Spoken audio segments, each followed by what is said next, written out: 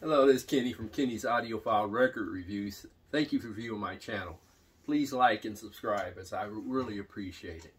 What I'd like to talk about during this video is some people on YouTube and the internet in general have a problem with these Analogue Productions UHQR boxes and their over-the-top size or slightly over-the-top size.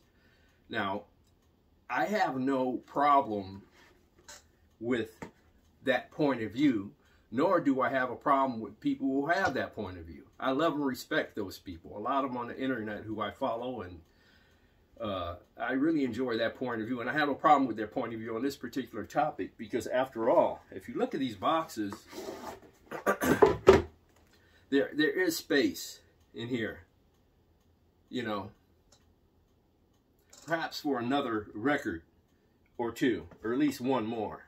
So I understand that point of view. But I like to present mine, if I could, and that is, I love these boxes. I really do. And I really think over time that they will be revered as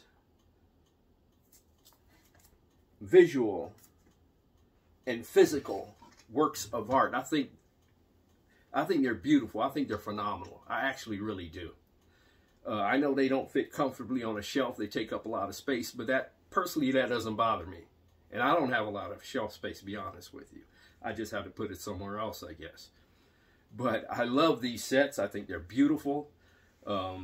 They're very well constructed. I think they will stand the test of time. And I think, again, they will be revered as aesthetic and physical works of beauty and works of art. That's my point of view. What's yours? Please like and subscribe. Leave your comments in the comment section below. Love and peace to all. God bless.